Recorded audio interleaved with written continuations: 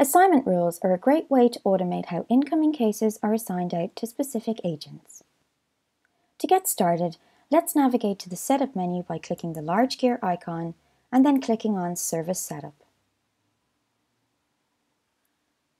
In our quick find, we'll search for Case Assignment Rules and then click on Case Assignment Rules. To add our new rule, we'll click the New button. Let's give our rule a name and then click on Active.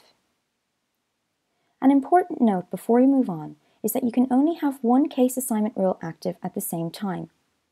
You can have many criteria in one existing rule, but no more than one rule can be checked as active, so this is something to remember as a side note. Let's go ahead and save our rule. Now that we've added our rule, it's time to build out our criteria to decide when we want the rule to run. You can open the rule by clicking on the name of the assignment rule.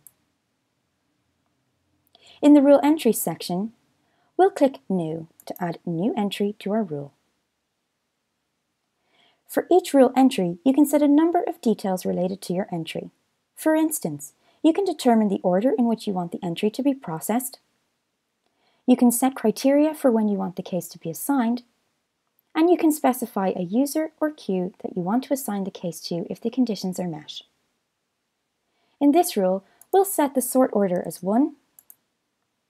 For step 2, we'll select Case Origin equals, and then select Web. For step 3, we want these cases to be signed to our administrator.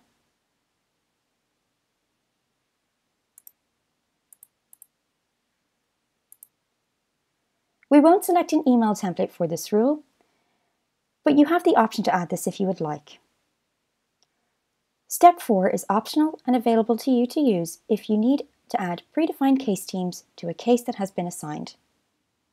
We won't add this for now, so let's go ahead and save our rule. Now that your rule entry has been saved, you've successfully created a rule with one rule entry that will actively trigger on all incoming cases where the rule entry condition is met. This will be automated as long as your rule is set to active.